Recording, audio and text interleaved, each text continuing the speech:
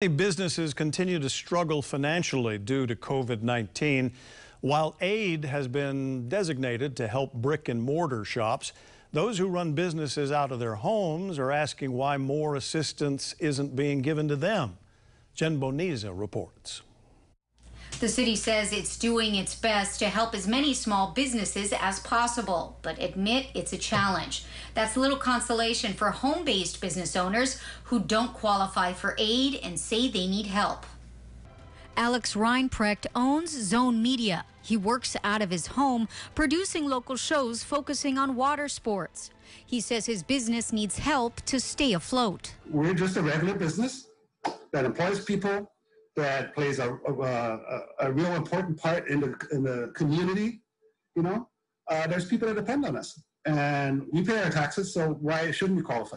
Kobe Mosier owns Aria Studios, predominantly filming weddings. Mosier and Reinprecht don't qualify for the Small Business Relief Recovery Fund because they don't rent commercial space. Both received PPP loans. Now that money is gone, they're afraid their businesses won't survive. I really hope that the state recognizes that there are so many small businesses that are hurting that just don't qualify, don't have a physical space.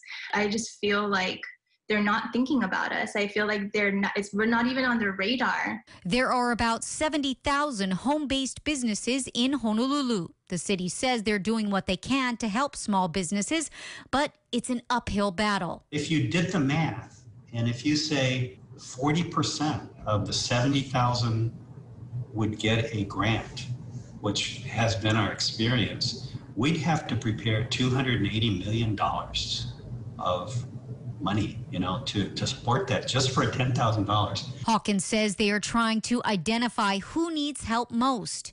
They are currently looking at developing aid for businesses in the culture and arts. Hawkins says home-based business owners should apply for the Individual Hardship Relief Fund.